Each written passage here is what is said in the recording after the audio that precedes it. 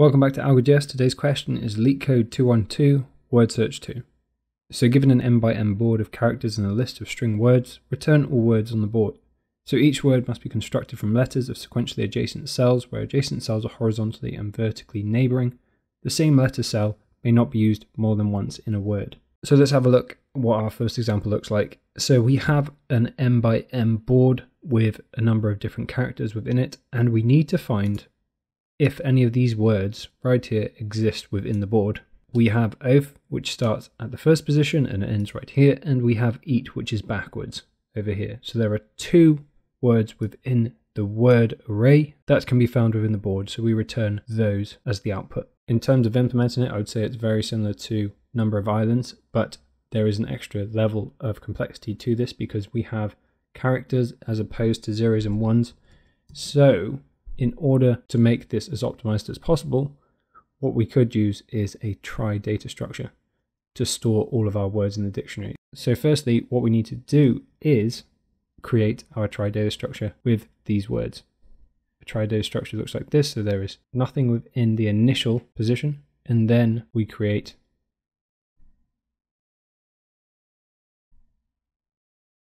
the trie. So we've traversed down oath, and we've put that within the trie. And at the bottom position, what we usually have within a trie is a flag of some sort to say that this is a word.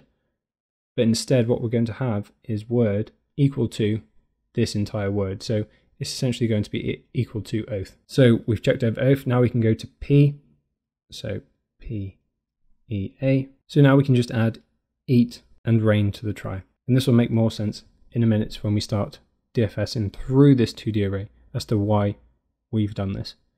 So again, word at this point at A is going to equal P. Word here is going to equal EAT. And word in this section is going to equal rain. Okay, so we've created our trie data structure. Now we can start carrying out the DFS on this tree. So let's start at the first position. We have an O. So firstly, we need to check if O has the word attached to it. In this case, it doesn't. So we can start looping through. So we can check to see whether it's in the first position of our trie. So is it equal to P, E, R, or O? Well, we have the O right here. So at this point, we can DFS to the next position, right? So up, right, down, and left. So there are 4 possible positions, but we have to check if it's inbound. So this and this are invalid because it's not inbound, right? So across this way is j is less than 0. Up this way, I is less than 0. We also have to check whether it's too far down this way. So I is greater than board.length minus 1. We also have to check where it's too far over this way, where it's board j is greater than board at I.length minus 1, right? So we need to check whether it is valid to begin with. So that's the first step, to check whether the positions are valid. Also, we need to check, so say we went to E. E is not within the next position of this trie. So this descendant of O is not equal to this value. So we cannot go down this way. So the only position we can go is to this A, because it's equal to the A within the trie. So we can DFS at this position. So we can go up, right, down, and left. So we can't go up because that's out of bounds. We can't go right because the next value within the trie is T, and this is equal to A. So we can't go that way. Can we go back? Well, we've already visited O, so we can't go this way. So we need to make an adjustment for this. And the way we do that is we could use either a visited flag, so we could have visited and pass in all the positions that we have visited. So we could pass in 0, 0. But this increases your space complexity. So what we're going to do is we're actually going to just set this value before we finish this section. We're going to set this to an arbitrary piece of data. So we're going to set it to a hash. So it's no longer equal to an O. So we never go back to that position. Then we can go to T. We can DFS at that position. So we can't go back because we set this A to a hash. We go to T. We try to go to E. We can't go to E because the next position in the trie is a H. We go to A. We can't go to A because it's a H. So the only position we can go to is this value right here. Now this value has word attached to it. Okay, so it has a dot word attached to it. And if that is the case, Then we push this value. So we're going to add this value to our result. So we're going to have a result array, and we're just going to push in both. Now we want to stop this from being duplicated again. So what we can do at this point in time is we can set this to null now because we have found it. So if there's two positions where there is oath within the board, we're not going to get that now because we have set this word to null. Great. So at this point, what we need to do now is we need to backtrack. Because we found this value, we need to go back up because all these values are currently a hash, right? We need to reset this board, right? So we need to reset this to a H, we need to reset this to a T, this to an A, and this to an O. So we can go ahead and do that. So now that we've done that, we can traverse through the board so we can check at position A. Is that within the first position of the try? No, it's not, so we can move to the next position. Again, A is the same, so we move to N. N is not found within this first level of the try. So again, we move along. E is found within it, but if you see, if we traverse or DFS through E, the next position is A, and we don't have this, so we can move on to T. T is not within the first position. A is not within the first position. We go to E.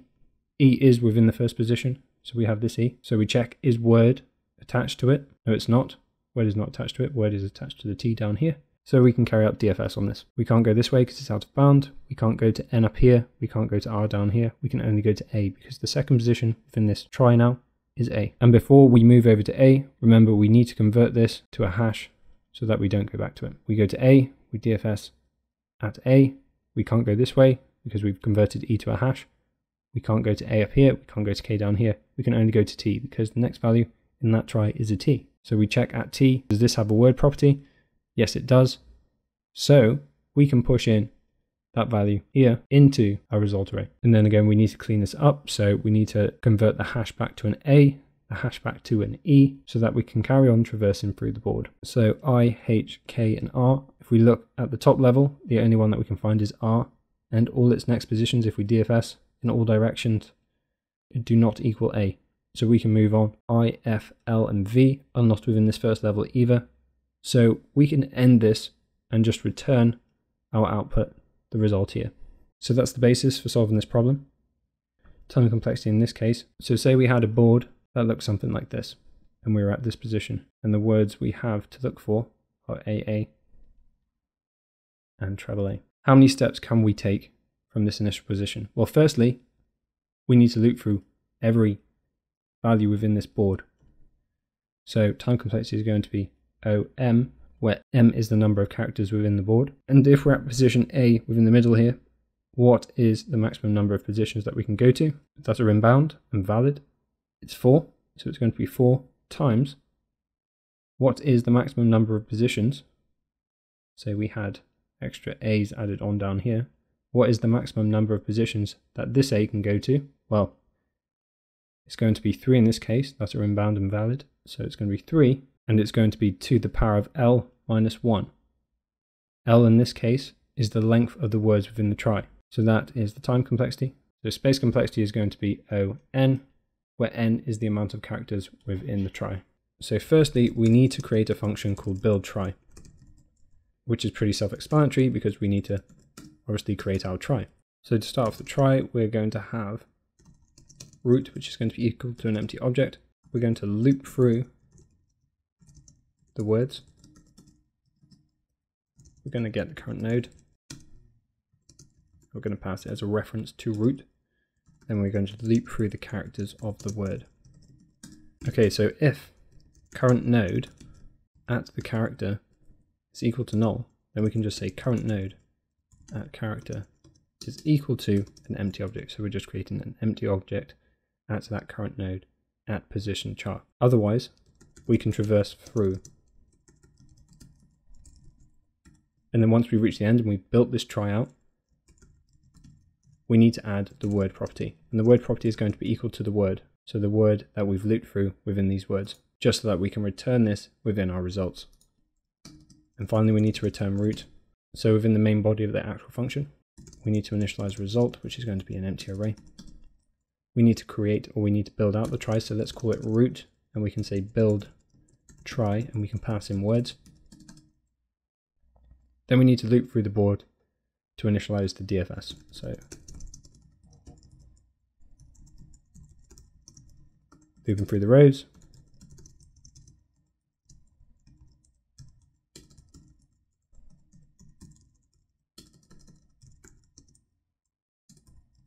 Looping through the columns, and then within the DFS we're going to pass in the root, so the try that we've just created, ij, going to pass in board, and we're also going to pass in result and pass in board. Now we need to create the DFS function. So DFS, we can call the root node, I and j can stay the same, as well as result and board. So the first thing we do within our DFS function is check whether the position or whether the node has the word property attached to it. If it is, we know we found a word within the board. So we can push node.word, the property which we created down here, which is equal to the word that we looped through. We can push that into the result array. And then we need to set the word property to null. And the reason, as stated in the solution, was because we cannot have duplicates. So say we found H here, that's going to have the word property attached to it. If there was another oath within this board, the H on that would also have the word property attached to it because it's the exact same word within the try. So we need to set that to null so that we don't have duplications within our final result. Then we need to check whether the value is in bounds. So if I is less than 0, I is, or j is less than 0, that's out of bounds. If I is, or if I is greater than board, dot length minus 1, or j is greater than board at 0, dot length minus 1, we can return. So these are all out of bound. If node board I j is null, we can return. And what this is saying is if the position in the board is not found within the try, just return, because that isn't a potential path. Now we need to stop an infinite loop from occurring. So we create a reference to board ij, and we'll explain what this is for in a second. We set board at ij to equal the hash, and this is to stop an infinite loop so we don't go back to the previous value, which we've already looked at. We need to carry out the DFS in all 4 directions now. So we node at C, so node at board ij, result and board. Now we can copy this 3 more times, and we just need to change the direction. So I plus 1, I minus 1, j plus 1, j minus 1. Okay, so once we've DFS'd through all of the positions and we've checked the board and they've all returned a value, we need to reset board at ij. So that's where C comes into play. So board at ij is currently a hash, and we need to convert it back to the value to carry on traversing through each value within this board. So we just set that back to C. And then finally, we need to return result. That's looking good. Let's give this a run. Okay, let's submit it. And there you go.